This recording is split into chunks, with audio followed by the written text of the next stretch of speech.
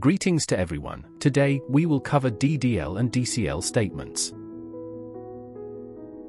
We can classify SQL statements mainly into three categories: Data Definition Language, DDL; Data Manipulation Language, DML; Data Control Language, DCL. DDL sets up the structure of the database, like building or changing the structure of tables. DML manages the actual data, like adding, editing, or deleting entries in the tables. DCL controls who can access or change the data, like giving or taking away permissions. You can view different types of SQL statements here as well.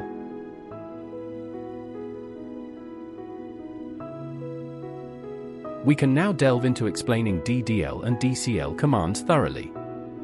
Data Definition Language, DDL. DDL commands are used to define the structure of the database or schema.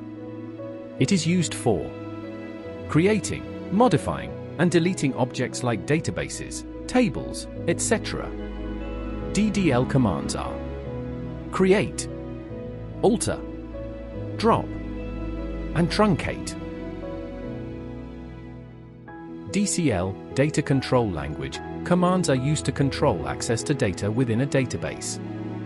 They manage permissions for users and define who can do what with the data, such as granting or revoking access privileges. Now we can proceed to create a database and execute queries using both DDL and DCL commands.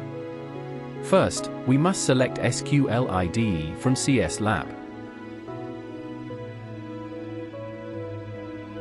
First, we have to create a new database named cybersquare_db where we can store our data using the command create database cybersquare_db. When you execute a query, the first step is to select it and then click the Run button. Okay, so database is created. Next, to list all the databases available, including the one we just created, we use the show database command. After that, we need to tell MySQL to use the cybersquare_db database for the subsequent commands. It's like opening a specific folder to work in. We achieve this with the use cybersquare_db command. Following that, to create a new table named person inside the cybersquare_db database, with columns for person_ID, first_name, address, and city, we execute the create command. We can run it. And now, table is created. To view the structure of the person table, listing the columns and their data types, we use the describe person command. The fields in the table are now visible.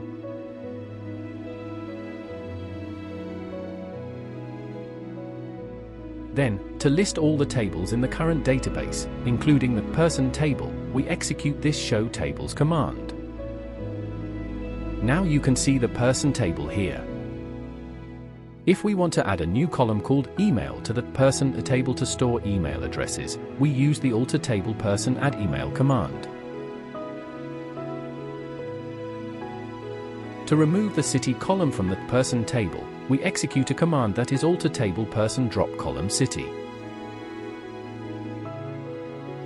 If we wish to modify that first_name column in the person table, changing its name to full_name and adjusting its data type to varchar 20, we use the alter table person change command. To delete the entire person table from the database, we can use the drop table command. Finally, if we want to remove all the data from the person table while keeping the table structure intact, we execute the truncate command. It removes data from the table and then removes the table and recreates it. Thank you.